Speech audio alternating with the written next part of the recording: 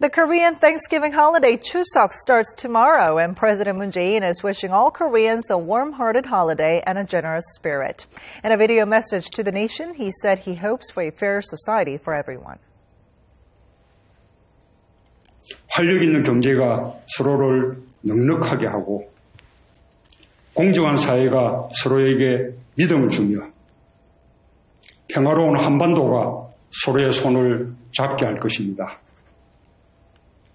Moon also said the nation is moving in a direction that will lead to mutual prosperity for all. He offered consolation to those affected by Typhoon Lingling while thanking the first responders who worked to keep the nation safe even during the holiday season.